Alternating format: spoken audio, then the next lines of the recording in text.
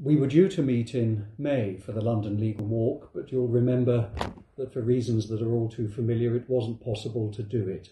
So instead we had a 10,000 steps challenge, which many of us did individually, some privately.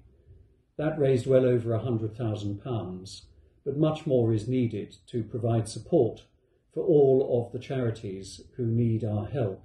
The London Legal Walk was rescheduled for the 5th of October, but once more it's not going to be possible for all of us to meet and walk in our thousands through central London.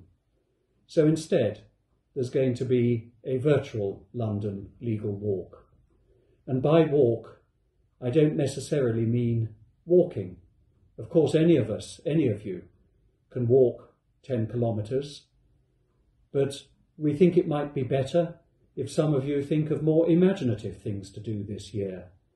Perhaps run 10 kilometres, skip 10 kilometres, or even do different things altogether.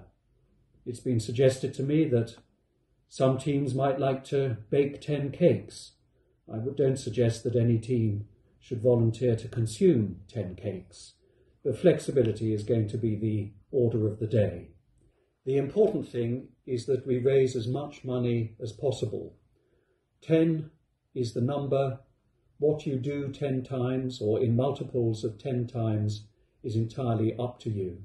If your office or organisation has signed up a team for this year's London Legal Walk, please think of joining it, taking part and raising as much sponsorship as you can. Thank you.